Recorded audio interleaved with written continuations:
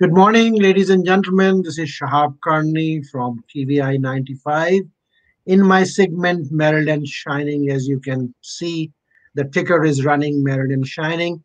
In this segment, we highlight the strength and the features that the state of Maryland offers in terms of trade, commerce, and economic opportunities. And we bring into this segment different elected officials or people from private sector who are and who can and who will play an important role to add to the value that the state of Maryland offers in terms of whatever I just described.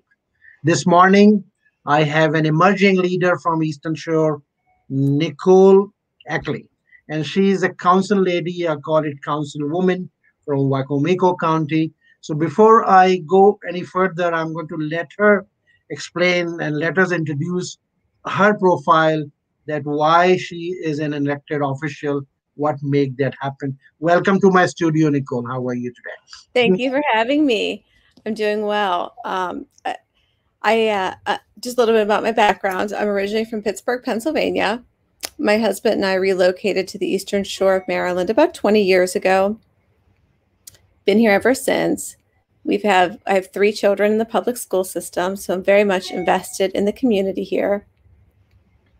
And running for office, I felt I was at the point in my career where both businesses that I own, they were doing very well, almost stable. And I felt like I wanted to give something back to this area, I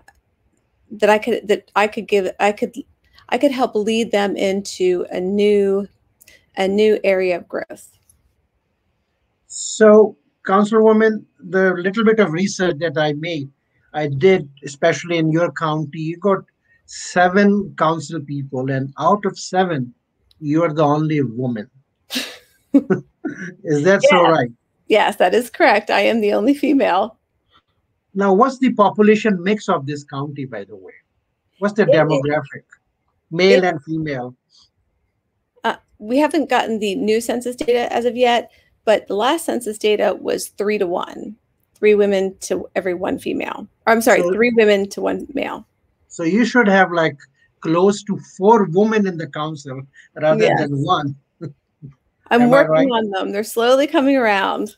So you are the shining example out of the state of Maryland, shining a shining story from that county, that 3 to 1, and only one woman in council. So Yes. that is an eye opener, and this is a good conversation that we can have in the state of Maryland about this disparity and not giving equal opportunity, especially for women like you who can serve very well, who are. So, what is your vision? Tell our viewers what is the strength your county offers to the state of Maryland in terms of economy, in terms of opportunities, and where do you see the potential which is not tapped yet? Go ahead.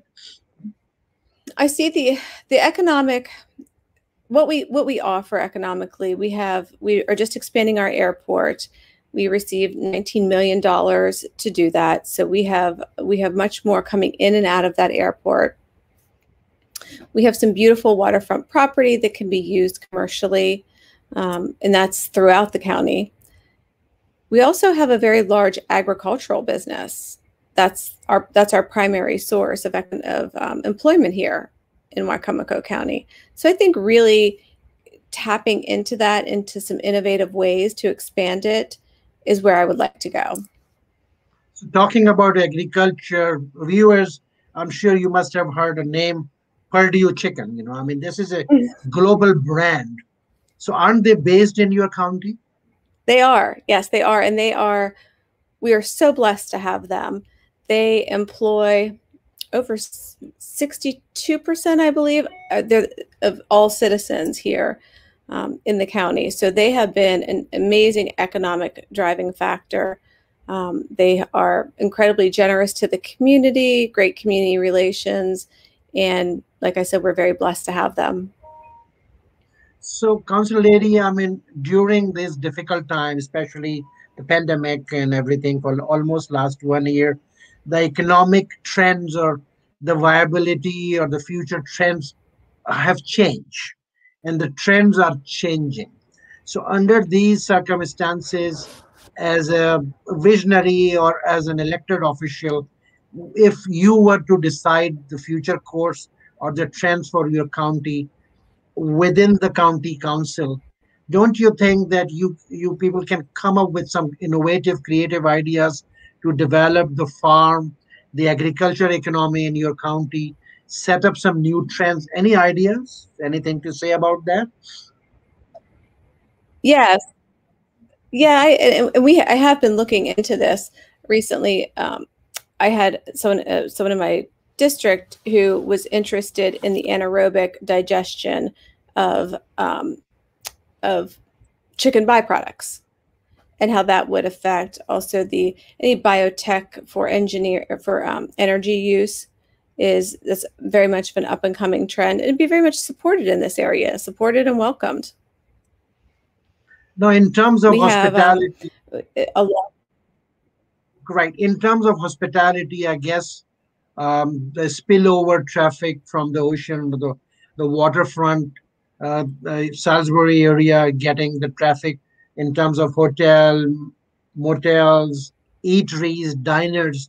So hospitality is a big sector also within your county, correct? Very much so, very much so. We have some of the most beautiful camp areas on the west side of town, west side of the county, which have been record-breaking numbers this past summer as other citizens are not able to travel outside of the state. They've utilized those. We have some of the most beautiful parks and recreation. We also have the only tertiary care hospital on the Eastern Shore. So that is an attraction that continues to grow, along with two universities, the community college that we have available. So talking about university, you've got Salisbury University within your jurisdiction. Big name, big campus. Do you see any new ideas that can be instilled into their thought process? They can play a vital role at economic growth in this area, is Eastern Shore. What do you think about that? Well, I see the university as really embracing women entrepreneurs, really trying to help get them established, give them ideas, working them through a business plan. They've worked collaboratively with the hospital to move forward in having a medical school or residency program. University of Maryland of Eastern Shore is now expanding their physician's assistance program, and they're doing that through the hospital. So I see healthcare really. I see that coming on the horizons, a broader reach there, along with the agriculture is. I mean, we have 70% of our county is agriculturally zoned. So my question to you, Council Lady, that since you got elected, I'm sure you're dealing with a lot of other elected officials, not within the council, but House of Delegate, the state senator, the delegation from that area. One, private sector like Chamber of Commerce, Mhm. civic association, different minority organizations. How is the response for new ideas in your area? How receptive they are for going forward? If you come up with some creative ideas, do you see a mindset of pushing back the new ideas, or they're more receptive? What do you think? I see them being hungry for it, wanting new ideas, welcoming it, bringing the ideas to the table, and how can we make this work? We have had somewhat of a standstill in economic growth here because we haven't had that one stimulating to really pick up since Purdue.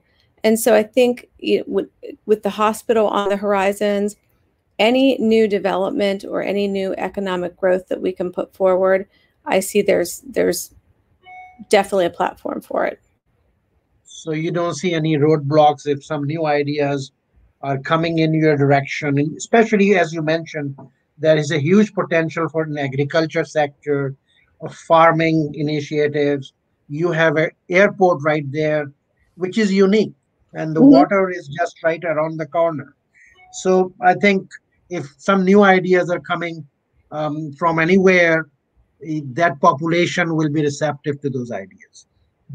And I think making sure with any agricultural growth that we do, that we are also we're just also aware of preserving the environment, which I think we're all wanting to do that. But on the Eastern Shore, we're seeing the long term effects of us not paying attention to that when starting new projects. Excellent. Thank you very much, Council Lady. My very personal question is up to you. If you feel comfortable to respond, that's fine. How do you see in next, I will say 5 to 7 year, what is your journey in public sector? Where are you going from here? Rather than Where I go just the from here, smile, I see the smile on your face, but okay. I'm this is Wicomico County is my home. It's where my husband and I've raised our three children, and wherever the path takes me to ensure the growth of Wicomico County and for all the citizens here, I'll follow that path. Good answer. All right. So, Council Lady, I'm so grateful that you joined me in a very short notice. We were trying to just highlight the feature that your jurisdiction offers to the state of Maryland. And in coming days, definitely we will be reconnecting with you with other ideas and have a thought process in place. So, any final message that you would like to share with your constituent? I would welcome anyone to come take a tour. I will drive you through the county. It's an amazing, absolute amazing, beautiful place to be. It offers so much diversity with education, healthcare, agriculture, industry. It's really a wonderful place. And so, Shab, next time you come down this way, I'm going to take you a tour of all the spots I like to visit. Thank you very much. So, Council Lady, again, I'm so grateful on behalf of I-95 Television. We'll definitely be reconnecting very soon, and we need more leaders like you who can play their active role in shining Maryland, and especially in the economic arena. So, thank you again, that you were able to join me. All right, and have a blessed day, ma'am. Absolutely. Thank Have you. a great day. Thank you.